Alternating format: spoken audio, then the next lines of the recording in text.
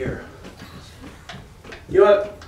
There's the scripture references. You can write them down if you want. You can look at them if you want. We got a bunch of kind of strange names though. So I'm not going to have anybody read today because we got some really strange names. But if you want to follow along, turn in your Bibles to Luke. Luke chapter 6. Now, do you remember, is Luke in the Old or New Testament? Old or New Testament? Old. Raise your hand if it's Old Testament. Raise your hand if it's New Testament. It's New Testament. Luke is in the New Testament. Now, do you find easy way to find the New Testament, guys? Let's look up. That's an easy way. Table of contents. Another easy way to find the New Testament. You take your Bible, you split it in half, and then you take the back half and you split it again. And I come into Matthew. Matthew's the first book of the New Testament. But Matthew, Mark, Luke. If you got a table of contents in the front, it'll tell you what page Luke starts on. So Luke chapter 6.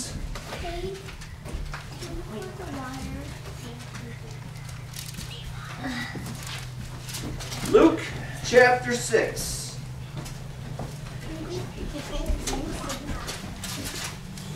Does anybody need help finding it? Jaden, you're not in your special seat. Come to your special seat. Come to your special seat. Come. I got a booger. Okay, hold on. Let's come to your special seat. Come with me.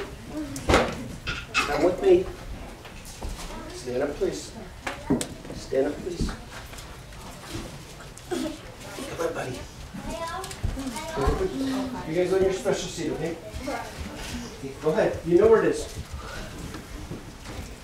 Go. All right. Has everybody found Luke chapter 6? Yeah. Have you found Luke chapter 6? Yeah. Do you still need help finding? No, Let's see. Ezekiel, let's go back farther. Matthew. And there's, I saw Luke. And then, let's see here. Luke chapter 3. Luke chapter 9. Luke chapter 6. Now, we're going to turn the page one more time because it's starting in verse 13. Starting in verse 13. Luke chapter 6, verse 13. Now, this is talking about Jesus. It says, "And when it was day, he called his disciples to himself. And from them he chose 12, whom he also named apostles." Now, there's a couple of words that you guys aren't used to hearing. Disciples and apostles. But we're going to use the word disciples here. Now, does anybody have any idea, because this is probably a new word for you, what a disciple is? What do you think, Ella?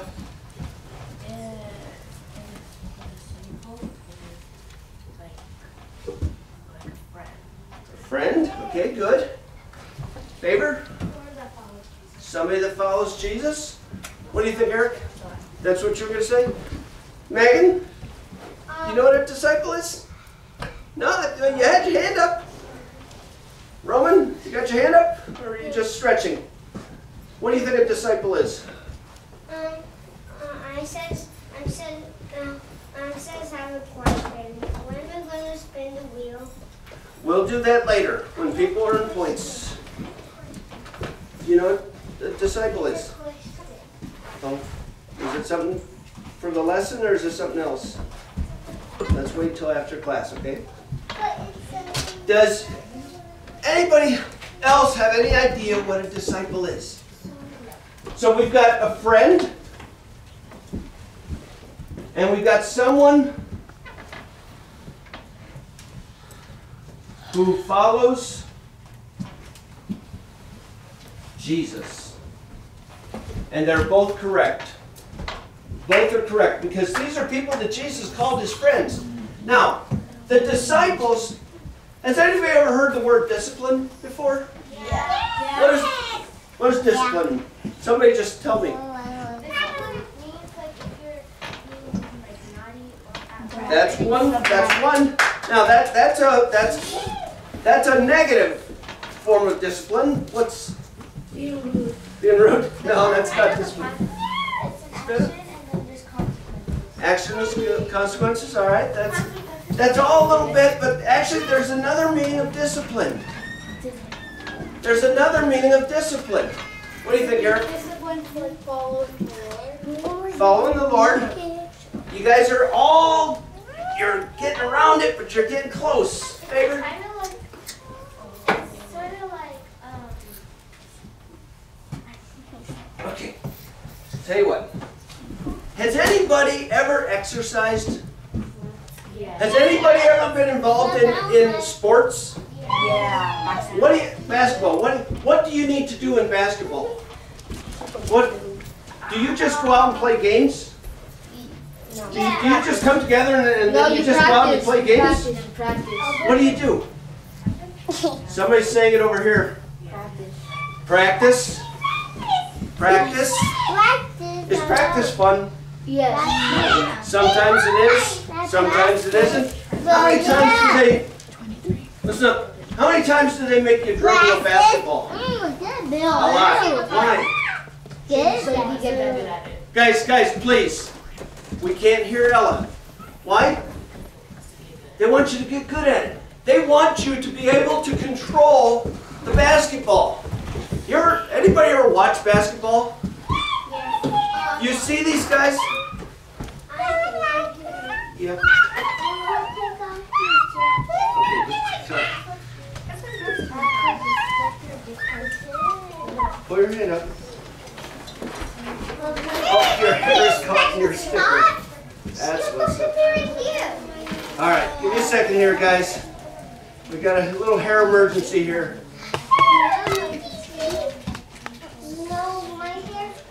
Okay, there you go. Pull your arm out. All right. Go ahead. Have a seat. You can do the rest of it. You can do the rest of it. Don't worry about that. Jaden. No. All right, now, back to the lesson. Ella says they make you dribble the basketball a lot. And when I was in school, when I was a little kid, we used to play basketball in school, and they'd make us dribble the basketball, and we'd dribble it through our legs, and we'd bring it around, and we'd dribble it through our legs. Why? Because you want to get good at handling the basketball. You see, if you're bouncing the ball way up here in a game, Ella, what's going to happen if you're bouncing the ball way up here in a game? Somebody's going to reach in, and they're going to steal the ball from you, right? So you got to have good control. That's called discipline. Listen up. Having control is called discipline. Now, a disciple is somebody who's willing to practice and keep doing it and keep doing it. Do you know that there are some kids who go to bed with their basketball? No. These guys and girls love basketball so much they sleep with their basketball. In the morning, they're dribbling. When they go to school, they're dribbling. When they're coming home, they're dribbling. And all day long, they're dribbling. Why? Because they want to get good at it, and so that's all they do. Well, that's a disciple of basketball. Now the same thing for football or video games. Yeah. There are people that play video games all the time, and they eat, sleep, and drink, and dream of video games. Why? Because they want to get good at it. They are disciples of a video game.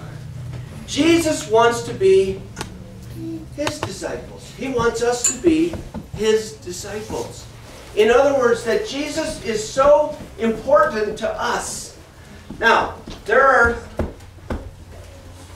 me read on here. He says, he called his disciples to himself. he chose 12, whom he also named apostles. And that goes and lists them. Simon, who was also named Peter. Now, a lot of these people in the Bible have multiple names. Andrew, his brother. James and John. Philip and Bartholomew. Matthew and Thomas. James, the son of Alphaeus, and Simon, called the Zealot. Judas, the son of James, and Judas Iscariot, who also became a traitor. Yeah, he did. So there were how many? How many disciples were there? 12. 12 disciples. Now, here's something for the Lopez boys. There was a disciple named Matthew. Do you know who? Do you know somebody named Matthew? My cousin. No. Matthew's our... Matthew is your cousin. Yeah, my cousin too. But Matthew had another name. It's the same name that means Matthew. And that name is Levi. Levi. Levi's name is in the Bible. Levi. It means the same thing as Matthew. So your cousin Matthew and your brother Levi have the same name. How cool is that? Well, my brother's named Joshua in the Bible. Joshua, actually, Jesus' name is actually the same as Joshua, believe it or not. Believe it or not. All right, but back to the disciples. Some of them used to work, like, for example, Peter and Andrew, who were brothers. James and John, who were brothers. Can you guess what they might have done for a living? Fisherman. They were fishermen. Exactly. Who said that? Was it you, Eric? They were fishermen. They used to go fishing for a living. They would catch fish. How about Matthew? Do you guys know what Matthew was? Yeah. What was Matthew? Besides your cousin. Does anybody have any idea what Matthew might have been? Eric? I know. A what? A prophet. No, it wasn't a prophet. What do you think, Jordan? Yeah, Jordan. Raina, what do you think? Actually, many people considered Matthew to be a bad boy. Seriously. Seriously. Because Matthew was a tax collector. Who likes tax collectors? No. Nobody. You know why? I do. Because nobody likes to pay taxes. And to make things worse, tax collectors were dishonest. That's what I meant when I said he was bad. Most tax collectors were dishonest. And they would cheat people to try to collect more money than they really owed. And you know what they did with that money that they collected? They put it in their pockets so that they could spend it. Yep. They were stealing from people, most tax collectors. And Jesus saw Matthew, he said, "Come follow me." And immediately Matthew left what he was doing. Now, how about that? I work in a job. Believe it or not, I work at a tax office. You do? You do? You actually do? Show a picture. I'm not a tax collector, though. That's not my job. Show a picture. But I work with tax collectors. Show a picture. Show a picture. I'm a computer guy. I write computer programs. Show a picture. But if Jesus said to me, "Dave, I want you to drop what you're doing and follow me," and I did that, I followed Jesus even though I'm working my job. But if God ever told me, "Dave, I want you to give up your job and just work for me," I would do that. You know why? Because I'm a disciple of God's too.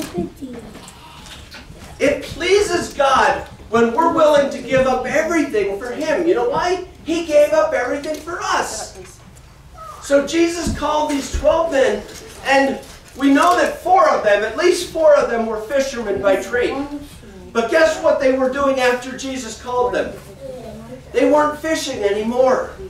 They were following Jesus full time. That's all they wanted to do. And for 3 years they lived with Jesus. They ate with Jesus. They slept in the same place that Jesus slept. They followed Jesus. They listened to everything that Jesus had to say. They lived Jesus. They lived Jesus. That's what disciples are. So when I say that God wants you to be a disciple, does that mean that you can't go have a job? No. But Jesus should be so important in your life that you'd be willing to give up everything for Him. Everything. What do you think? What do you think? Do you think you could give up everything for Jesus? Sit down. Do you work? I do. Go sit down. No. It pleases God when we love Him so much that we'll do anything for Him. Because God gave up everything for us. He gave His only Son for us. And so, how much more should we love Him? 1,000, 100, billion, 1,000, 99 billion. Are you too young to work for God? No. Nope. No. Not even if it's zero. Not even a Let's baby. see. Levi, come here, please. Come here, Levi.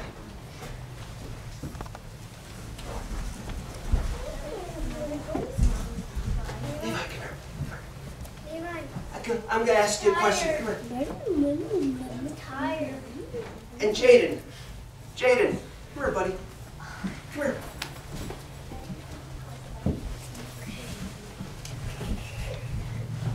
How old are you? How many are you? Can you show me? 3? Are you 3? 1, 2, 3, right? Hold it up so everybody can see. Hold it up so everybody can see. Hold your arm up. Make it 3. 3. He's 3 years old. How old are you? How old are you, Levi? Are you 3? They're both the 3 things. Go sit down now. Megan. Is that how old you are? Are you 3? 3 years old. And you can follow Jesus. Levi, you can follow Jesus. Jaden, you can follow Jesus. Ella, come here. He's only 1 year old. Are you Ella? How old? 11. Who else? Eric, how old are you? Where? We got 2 11-year-olds here. How old are you? How old are you?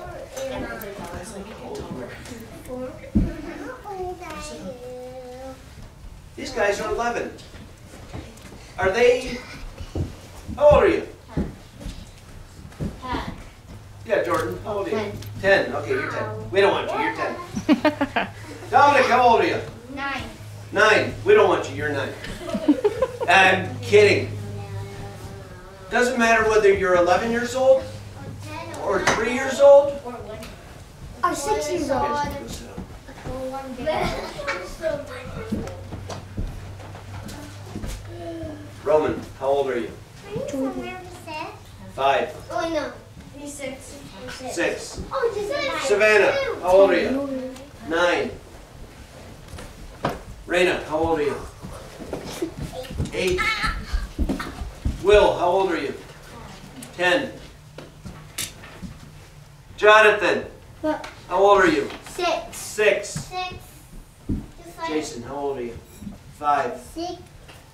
Every one of you can be a disciple of Jesus. Miss Faith, how old are you? 41. She's 41. I'm a little older than that. I'll be 58 soon. I got a birthday coming up. You're 57? I'm 57, I'll be 58 soon. Wow. 51 or 41? 41. Every one of you can be a disciple of Jesus. How do you do that? You make up your mind that you want to follow Jesus in everything you do. Now, happens if somebody tries to get you to not follow Jesus? Don't listen to them. You don't listen to them. Jesus first. If Jesus is first in your life, you too will be a disciple. Now you might not get your name, okay, you're not going to get your name in the Bible, but you will still be a disciple and you will be pleasing to God. That is what I want you all to do, is to be pleasing to God, to please God in everything that you do. All right, I want everybody to bow their heads, close their eyes. Bow your heads and close your eyes. Father, we thank you because you have made us to be disciples. Lord, even at their young ages, you've called these young people to be your disciples.